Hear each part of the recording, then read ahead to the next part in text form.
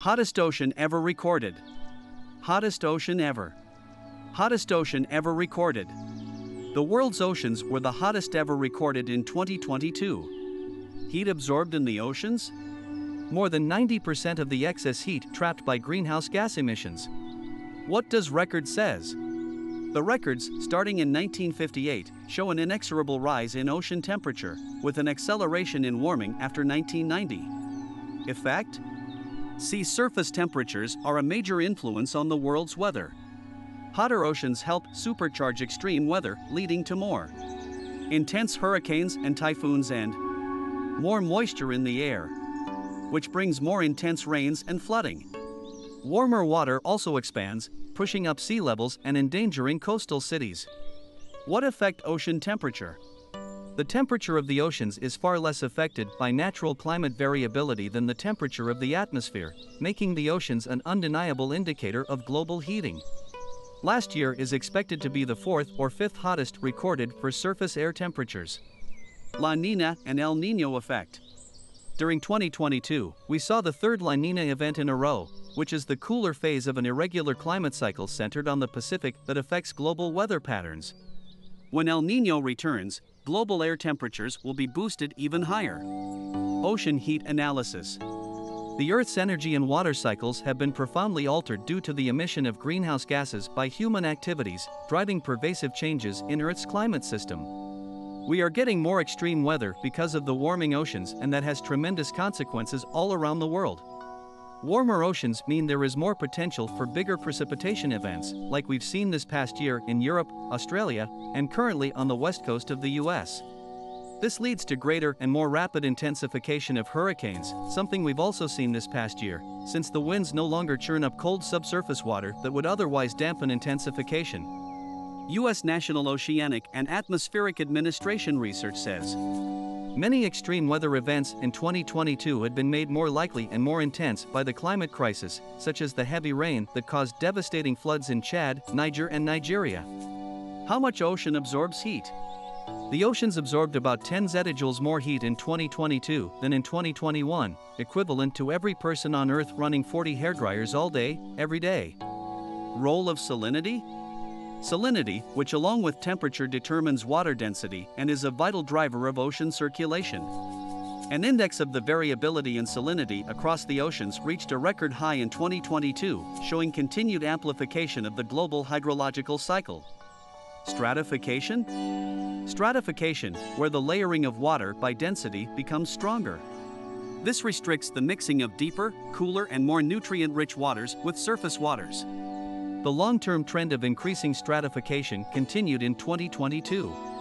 Consequence? Less mixing in the ocean means the surface layer absorbs less carbon dioxide from the atmosphere, increasing global warming. There are increasing occurrences of record-shattering heat waves and droughts in the northern hemisphere, consistent with intensive ocean warming in the mid-latitude Pacific and Atlantic Oceans. The heating of the oceans and the impacts on extreme weather will increase until humanity reaches net zero emissions.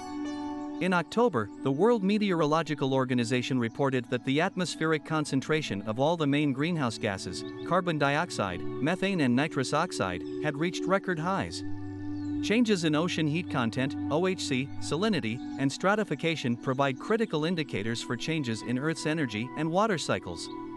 These cycles have been profoundly altered due to the emission of greenhouse gases and other anthropogenic substances by human activities, driving pervasive changes in Earth's climate system. The Salinity Contrast Index, a quantification of the salty gets saltier, fresh gets fresher pattern, also reached its highest level on record in 2022, implying continued amplification of the global hydrological cycle. Regional ocean heat content, OHC, and salinity changes in 2022 were dominated by a strong La Niña event. Global upper ocean stratification continued its increasing trend and was among the top 7 in 2022. Among 7 regions, 4 basins, the North Pacific, North Atlantic, the Mediterranean Sea, and Southern Oceans, saw their highest OHC since the 1950s. The regional OHC and salinity changes in 2022 were dominated by a strong La Niña event.